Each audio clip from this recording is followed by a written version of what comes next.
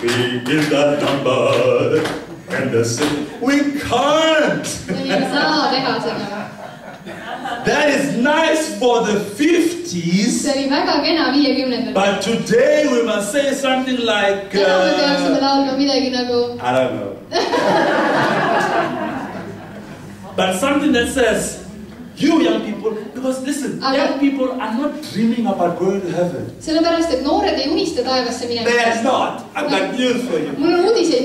I'm young. I am not dreaming about going to heaven. I don't want to go to heaven now. I've got a lot of work to do. So if you're telling me about heaven, you're not talking to me. I'm like, he's going to heaven. He wants to go tomorrow. Let him go. I'm not joining him. If you tell me to repent and serve God, I hear you. I'm still here. If you tell me God wants to use me here, I hear you. If you tell me God has a plan for my life, I hear you. If you tell me I'm a friend of God, I hear you. If you tell me I must go and rest in heaven and I'm only 35, I don't hear you.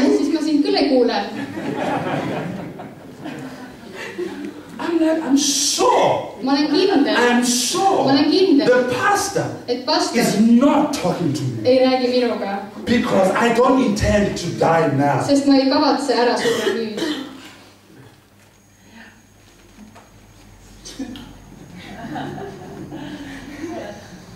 Yes, it's time for a change. Hallelujah. I feel a change in the atmosphere. Change is not bad. Change is not bad. In Africa, what we believe is this.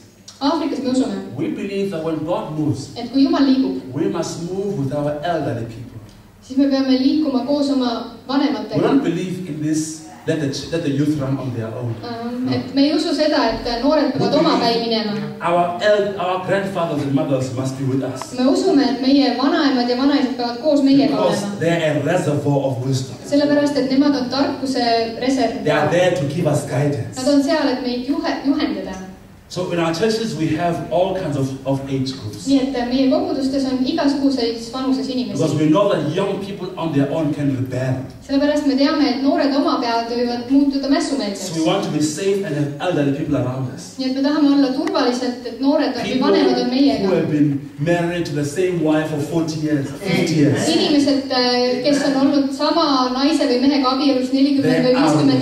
They are role models to us. So we don't want to keep them away. We want them close to tell us how to keep our marriage work. But we want them to understand young men shall see visions. Old men will dream dreams. These ones must work together. They must allow young men to see visions. They mustn't force young men to dream dreams.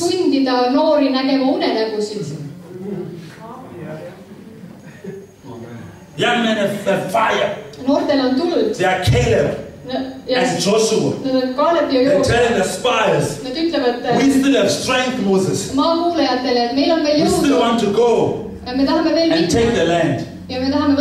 That's the power. We need both generations working together. Because this is of God. It's not a human thing. We need generations. We need fathers. We need mothers. We need grandfathers. We need grandmothers. Tell us, my child, my son, I see God is using you. My daughter, God is using you. But slow down this area. Watch this. Check this one. Check this. Yes, God is using you.